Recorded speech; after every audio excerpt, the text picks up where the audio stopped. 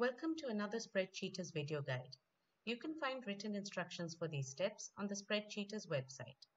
In this video, we're going to see how to select multiple columns in Google Sheets. Google Sheets is a popular spreadsheet application in which the workspace is laid out as rows and columns. When working with Google Sheets, I may need to select multiple columns. This could be to format them or to move them to a different location, or maybe copy and paste them into another worksheet. So there are two ways of doing this. The first way is to select multiple columns that are adjacent to each other. So to do this, I will click on the column header of the first column, then press the Shift key and select the next column by clicking on the column header. So in this way, I can select multiple columns that are adjacent to each other. Now, the second way is, suppose I want to select multiple columns that are not adjacent. So again, I select the first one.